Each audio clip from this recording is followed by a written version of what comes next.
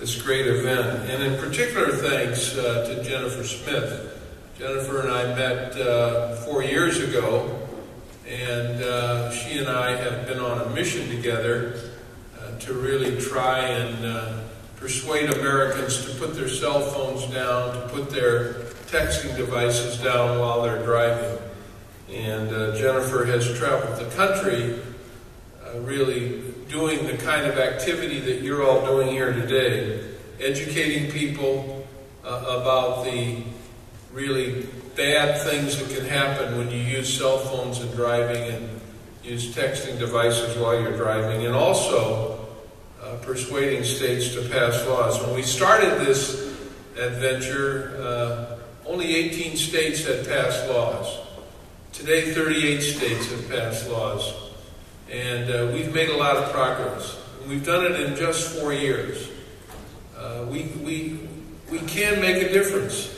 What it takes is really mobilizing people, educating people, and then having all of you persuade legislators to pass good laws with good enforcement, and that is the first step. I say there's really a number of things that people can do. Number one, just take personal responsibility. We all have these devices. Is there anybody in the room here that doesn't have a cell phone or a texting device? Raise your hand. There's one hand up. There were 2 hands up. There's only 2 hands up in this room.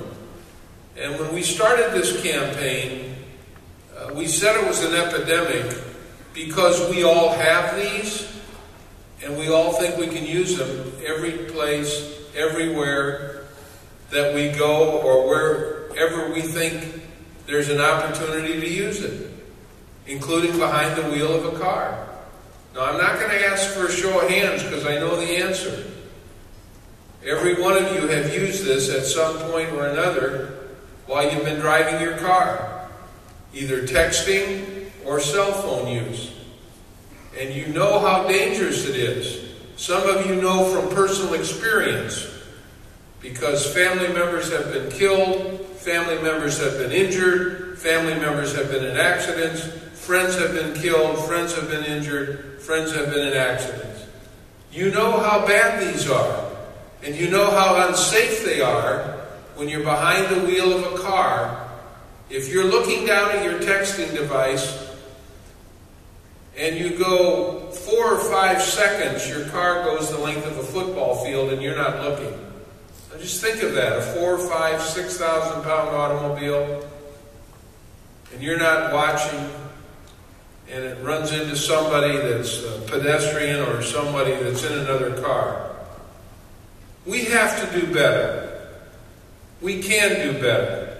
We have proven with great partners, like all of you, that we can do better. Florida needs to pass a distracted driving law. That's why you're here. They do.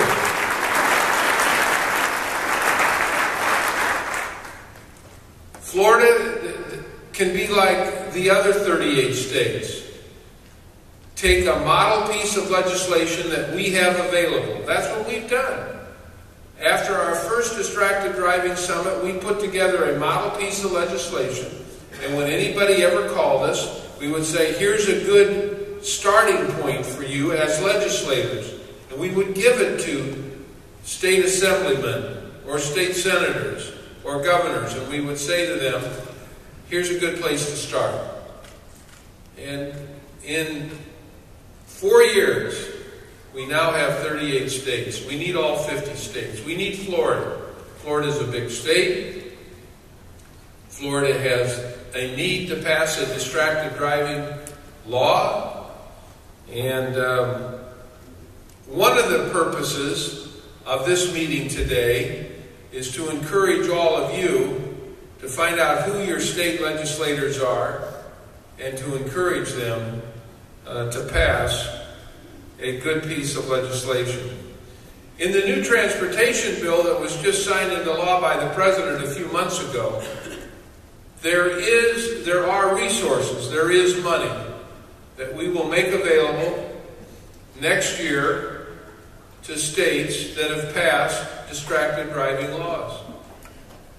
And let me give you two illustrations of grants that we gave. One to Syracuse, New York, and one to Hartford, Connecticut. We gave each of those states $200,000. They matched it with $100,000. So each state had each of the cities had $300,000. And in a year's period of time, what they did with that money, they paid police who have many, many things to do, but they paid them using that money to sit on street corners, and when they saw somebody on a cell phone or saw somebody texting, they wrote them a ticket. You know what happened? Distracted driving went down. Now, in our organization, the Department of Transportation, we have an organization called NHTSA. It's our safety organization. We have career people there that have worked their whole careers on saving lives. So when the seatbelt laws were passed 20 plus years ago, nobody was wearing a seatbelt. Nobody. People said it's too uncomfortable, I don't want to wrinkle my clothes. You heard all the excuses. But as states began to pass laws and we provided incentives, now 86% of us, the first thing we do when we get in a car, 86%, we buckle up. Think of the lives that have been saved. And I also want to give a shout out to Mothers Against Drunk Driving. We would not have taken all of the drunk drivers off the road that we have done if Mothers Against Drunk Driving had not encouraged states to pass good laws.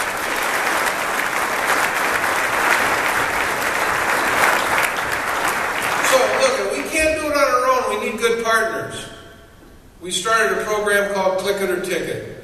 Now 86% of us buckle up. And we provided some incentives to states. Mothers Against Drunk Driving just stood up and said, we need to pass good laws. And they have. And now we have .08, which is the national standard. That's the blood alcohol standard. And a lot of drunk drivers have been taken off the road. Some of you that are my generation remember a time when the police maybe would give somebody a pat on the back and send them home if they'd had too much to drink, or put them in a cab, or actually drive them home. Police don't do that anymore because of good laws and good enforcement. So there's three things. Personal responsibility. Just simply put these in your glove compartment. Put them in the middle glove compartment. Put them away. Turn them off when you're driving. And don't be calling people when you know they're behind the wheel of a car. Don't be calling employees. Don't be calling your children when you know they're behind the wheel of a car. We need more personal responsibility by all of us. We're hooked on these. We need to get unhooked. We need to show some self-discipline. That's number one. Number two, good laws. But we also have to have good enforcement, and that's where our friends in law enforcement come in. And they have been very good. As I said, police have many, many things to do. Many things to do. And there are limited resources in all communities around America today. Limited resources for police and fire and other municipal services. That's the reason that Congress created the kind of program where we're going to be able to make grants next year that will help with enforcement. But the state has to pass a law first. Florida needs to pass a law. We need good partners like you to persuade your legislators to do that. Now, I know all of you here are not from Florida. I know you're from other places around the country. And we can outline in great detail the states that need to pass laws, the remaining states.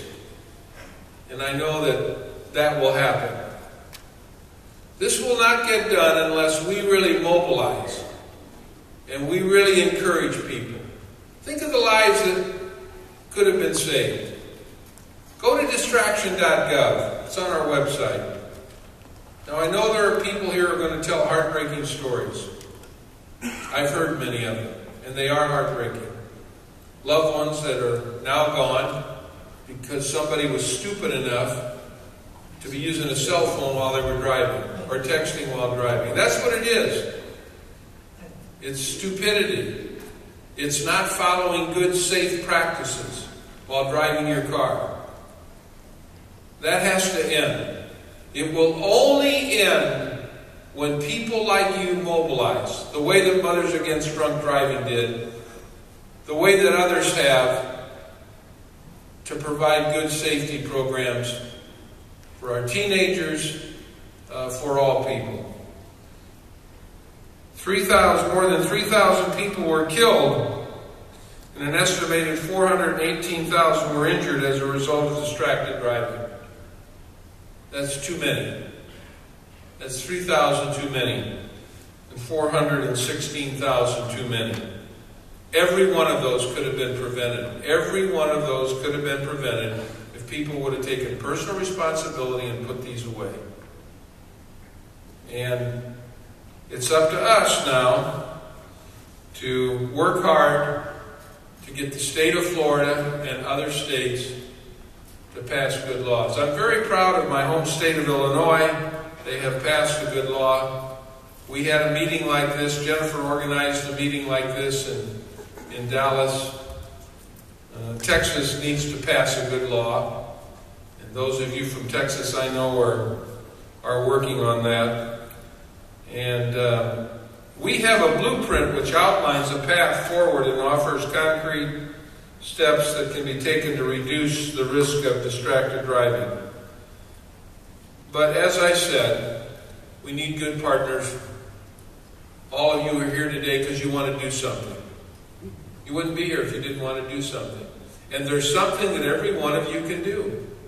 First of all, take personal responsibility. Put this away while you're driving. Number two, find out who your legislators are in your state, in your community, and go talk to them about passing a law so that people are not distracted while they're driving. And then begin to mobilize. And we will work closely with you in terms of your ability to look at model legislation. We will work closely with you in terms of our ability to provide grants next year when it comes to states that have passed good laws. Working together, we will be successful. We have proven that we can do that in other states. And Florida can do it also. So thank you all for coming. Let's form a partnership today. Let's